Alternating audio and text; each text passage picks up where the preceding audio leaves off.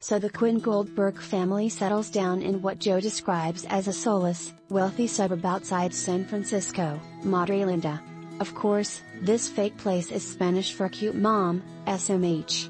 It's a half hour from a condo owned by Grandma, Glamma, Dottie.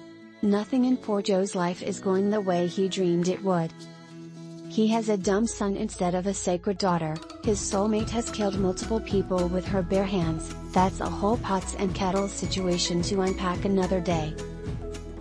And also, he is realizing now that he never actually gave much thought to what happens after the boy meets the girl. He certainly did not think it would involve having a boy baby named Henry 40, as in 40, the twin who ID'd Love and Joe as full-on psychopaths and was killed by the cops for his troubles. Also, for someone obsessed with classic literature who feels suffocated by the white picket fence purgatory in which he finds himself, you'd think Joe would spend a little less time with Fitzgerald and more time with Cheever, no?